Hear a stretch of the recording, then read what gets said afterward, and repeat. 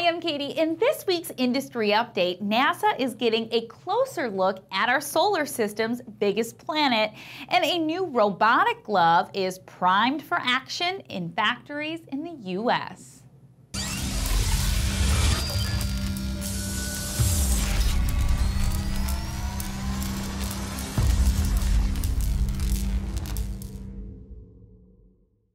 As we celebrated our Independence Day, NASA's Juno spacecraft finished its close to 2 billion-mile voyage from Earth to successfully enter Jupiter's orbit. Juno was launched close to 5 years ago on the mission, hoping to find out exactly what's inside the huge planet. Because of Jupiter's immense gravity, the probe had to conduct a tricky maneuver to slow down enough to even allow it to be pulled into orbit. The $1.1 billion mission is expected to last for the next 20 months as NASA plans for Juno to orbit Jupiter 37 times. Right now, the spacecraft's trajectory is 53-day orbit, close to 2,600 miles above the planet's dense clouds. In October, the real fun will begin when Juno will fire its engines to enter a 14-day orbit. Scientists will be using an array of sensors, cameras, and other scientific equipment.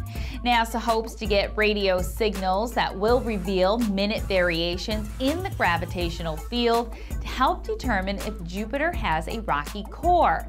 Magnetic field measurements will provide insight on churning electric current deep inside the planet, and microwave emissions will tell researchers about the temperatures and concentrations of any water.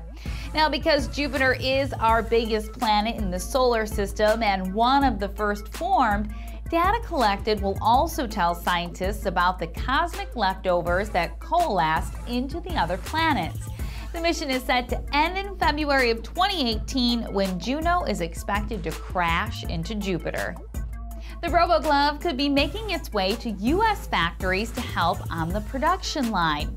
RoboGlove, a motor-assisted glove designed by NASA and General Motors, was developed for use on the International Space Station.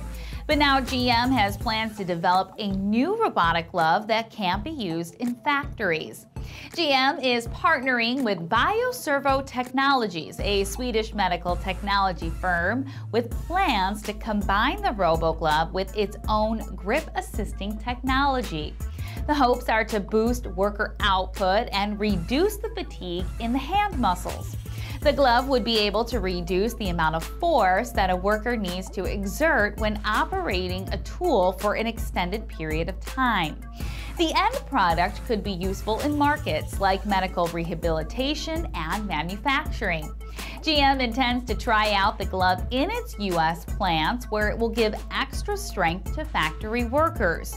Pressure sensors in the glove will recognize when the user is holding an object. This will then trigger the actuator and synthetic tendon system to tighten and strengthen the user's grip.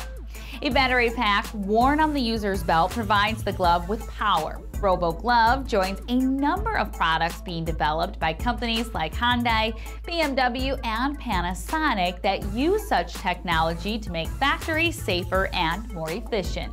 No timeline has been given for the glove's deployment.